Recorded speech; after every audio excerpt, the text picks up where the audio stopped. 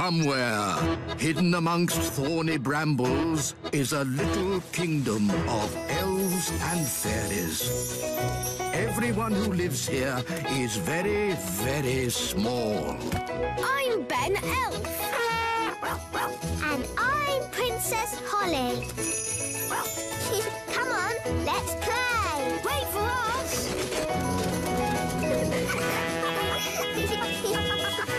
Ben and Holly's Little Kingdom. Today's adventure starts at the little castle. Springtime! Wow! Look at all the lovely tulips. Yes, Holly, it's the first day of spring. Wow! There's a flower right outside our window. All the daffodils have come up. I love springtime. Ben! Ben! Are you coming out to play? I'll be right down. Have you seen all the flowers? Yes, and... oh, those leaves are moving. There's something in there. It's coming out. Ah! Ooh, a little hedgehog. Gaston's frightened him. He's rolled up into a ball. Sorry, Mr. Hedgehog. Ah, a hedgehog. He's woken up for the spring. Woken up? Yes, some creatures sleep all through the winter. Don't they get very hungry? They make sure they have a big meal before going to sleep. Oh, there's something else waking up. And it's big. It could be a bear. It could be a... Hello there. Ah! The gnome! Do gnomes sleep through the winter too? Yes, and when they wake up, they're very hungry. Ah, what's for breakfast? Mr. Gnome, wouldn't you like to sleep a bit more? Eh? What do you mean? Maybe it's not springtime yet. We could still get some snow. Eh, Nanny Plum? Ow! Stop it. It could snow at any moment, couldn't it? Ow! I don't think so. It could snow if magic was used. Oh! You want me to magic some snow so he'll think it's still winter. Shh. Why didn't you say so? Oh, dear me, it's snowing. I'd better go back to sleep. Hang on. Over here, it's sunny and there's flowers. You try to trick me? Ha ha ha! I like a good joke. Shame I don't know any.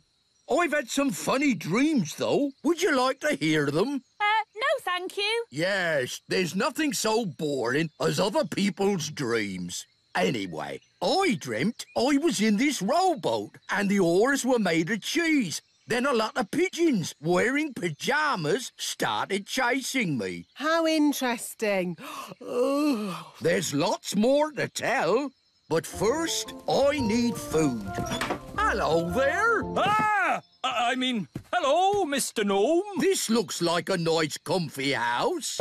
I wouldn't mind living here. You can't live here. I like a man who speaks his mind. We'll have some good chats while I'm living here. Mr. Gnome, we'd really love to have you stay, but the front door is too small for you. Well, if you really want me to stay, I'll try my best. Nearly there. Just my bottom to go. Hello, everyone. It's a bit of a squeeze in here. I'll just move this little staircase. He's eating everything! What's for dessert? Save your food. Mr. Gnome, wouldn't you rather live somewhere with other gnomes? Oh, no. Gnomes don't like other gnomes. Gnomes tell very boring stories. You never get two gnomes living within 100 miles of each other. Hello? Nanny Plum, you must come back to the little castle at once. Sorry, King Thistle, but we're having a problem with a gnome. What? But I've got a gnome at the castle. Is there any more toast? There must be two gnomes. No need to panic. What do you mean? You heard what the gnome said. Gnomes don't like other gnomes. We just have to get them together. When they see each other, they'll run a mile. Problem solved. Yay! We'll arrange for both gnomes to meet each other at Big Hill.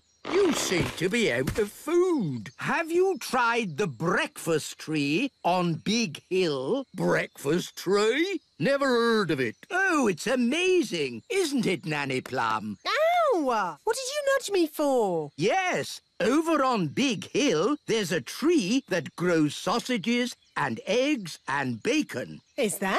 I've never seen it. Ow! You don't even know you're doing it. Nanny, he wants you to magic one. Oh, I see. You want me to magic up a breakfast tree? Shush! OK, then. I can smell breakfast from here. Hello. Quick, Your Majesty. Tell your gnome that there's a breakfast tree on Big Hill. Ooh! They say that breakfast don't grow on trees, but my! A tree with eggs, bacon, sausages and toast. The most beautiful thing I've ever seen. Look, they're about to meet and run 100 miles from each other. A gnome! What are you doing here? I could ask you the same question. Go on, then. What are you doing here? I like breakfast. Would you like to know why? No. I'll take that as a yes. It's because I like fried eggs and sausages and bacon and pancakes and... You've eaten it all! Well, if you didn't talk so much, you could do some eating. Right! I'm going 100 miles away from you! I'm going 1,000 miles away from you. It worked. They've both left the little kingdom. What a brilliant plan. Well done, Nanny Plum. Thank you, King Thistle. It was my idea, Your Majesty. No, it wasn't. I thought of getting them together. I magicked up the breakfast tree. Let's just say elf cleverness and fairy magic has saved the day. Yay! She loves me. She loves me not. She loves me. She loves me not. She loves me. The gnome's still here. We thought you'd gone far away. I tried, but I just can't get her out of my head. That lady gnome's beautiful, isn't she? Do you like the way her eyes sort of sparkle? For pity's sake, can't we talk about something else? OK, then. Don't you think she has pretty ears? Oh, this is terrible. He's in love with her. That's springtime for you. He's a fine figure of a gnome, isn't he? Oh, yes. And hasn't he got a nice big tummy? If you say so. I've made up a song about him. Would you like to hear it? No. I'll take that as a yes. Oh, look, I think he's coming. Is he? How do I look? Is my hat on straight? Oh, it's you. I thought you'd gone. Yes, well, I just...